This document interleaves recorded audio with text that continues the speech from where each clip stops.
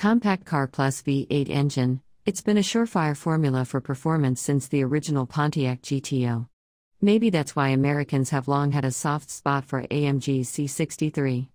With its rumbling V8s ready to brew up a storm, the nuggety C63, in sedan or coupe flavors, has always felt right at home in the land that invented the muscle car.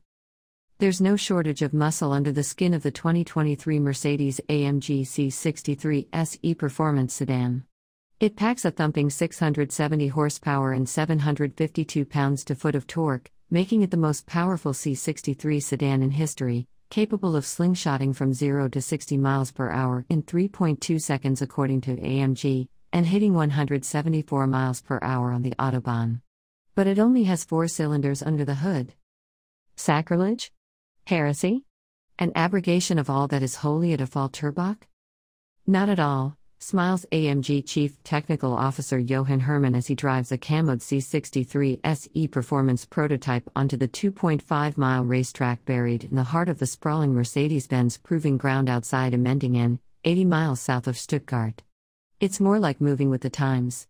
We could have just done another V8 C63, Herman said.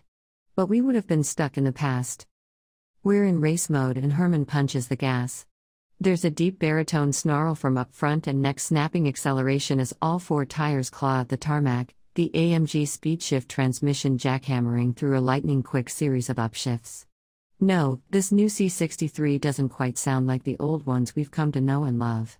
It doesn't quite go like them, either. It's much harder, more instant, more urgent, more intense. V8? Who needs a V8? That's, like, so yesterday, man. Ask Herman what the AMG 1 hypercar program has been like, and you'll get a succinct reply: a nightmare. The AMG 1, of course, started life as the Project 1 concept unveiled at the 2017 Frankfurt Auto Show by F1 ace Lewis Hamilton and then Mercedes-Benz boss Dieter Zetsche. Project 1 was nothing if not audacious in its ambition, a 1,000-plus horsepower, all-wheel drive, road-going hypercar that borrowed key elements of its hybrid powertrain concept, right down to the screaming 1.6-liter V6 engine at its core, from the 2016 Mercedes-AMG F1 racer.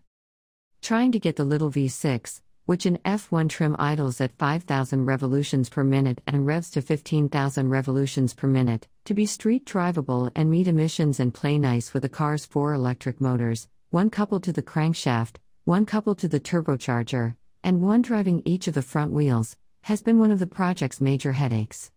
But Herman says the main reason the program has run so late, production is now finally underway and the first of 275 buyers will take delivery of their cars in a few months, is because we had to learn all the software stuff to make it work.